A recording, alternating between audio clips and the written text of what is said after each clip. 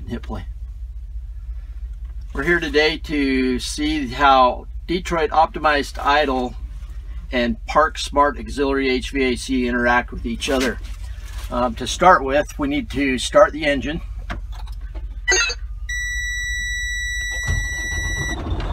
And then activate the idle management system. To activate that system, start the engine and let it remain idling. Close and secure the hood or engine compartment doors. Put the transmission in neutral and in high range if equipped. Apply the parking brake. If you have cruise control, turn the master cruise switch to the on position.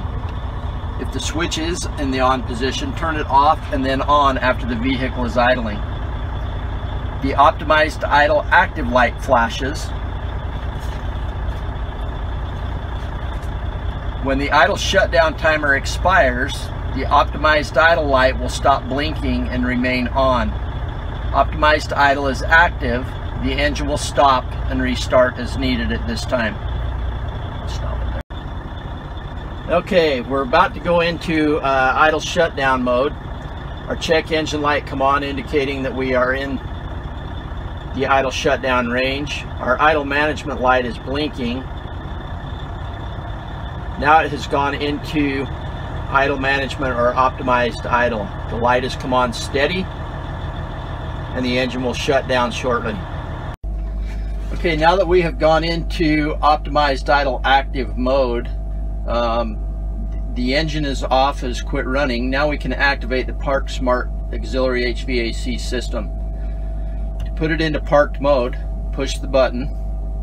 It is best to precondition the cab first with the engine operated system. Be sure that the batteries have had a full opportunity to charge. Close the privacy or windshield curtains and the sleeper curtains for maximum comfort. ParkSmart temperature control will adjust the temperature to meet the control set point. For maximum run time, run the control knob to the comfort level you wish to achieve within the economy zone.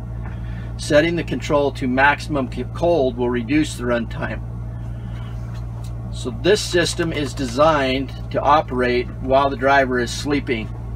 With optimized idle activated, the truck will start and charge the batteries when the batteries fall to the 12.2 set point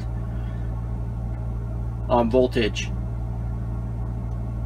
That is how you operate the system for ParkSmart and optimized idle. As the battery voltage drops, optimized idle will start the engine to charge the batteries. An alarm will sound and optimized idle will start the truck to charge the batteries at 12.2 volts.